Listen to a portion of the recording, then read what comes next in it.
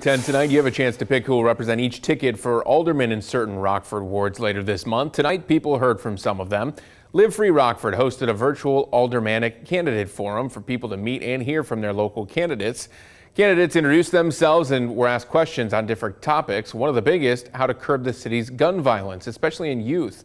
Candidates suggested using conflict resolution for teens in Rockford, reducing teens' access to guns, and engaging gun shops to make sure illegal guns are not hitting our streets. Another topic included how to get people who are out of jail back into the workforce and our community, and if people who work in Rockford should have to live here. But not all the candidates on the ballot were at tonight's candidate forum, so here's a list of who is on the February 23rd primary. If you're a Democrat, here's who you will have to vote for and the options you have in wards 5, 7, and 11.